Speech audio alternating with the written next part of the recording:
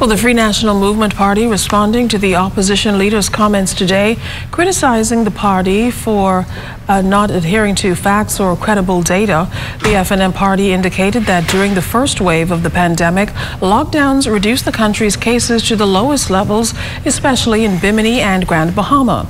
The FNM statement concluded that Free National Movement Party leader, Prime Minister the Most Honorable Dr. Hubert Minnis, is calm, listens to the experts, and consults. The FNM release said the PLP leader should be well advised to pay attention.